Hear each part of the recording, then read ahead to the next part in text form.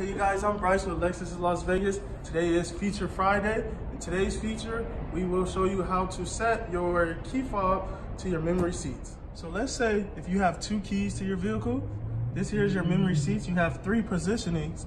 We'll show you how to set one of your keys to the position.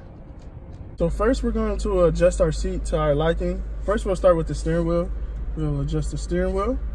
Then we'll start with the seat here.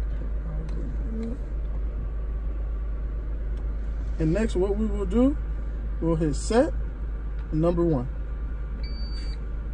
Once you have your seat adjusted to how you like it, make sure you have one of the key fobs in the vehicle.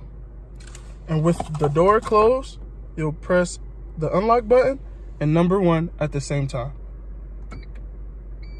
And once you hear that second beep, you're all done. Once everything is set, all you have to do, once the doors are locked, grab the handle to unlock the doors, open the door, and the seat will adjust.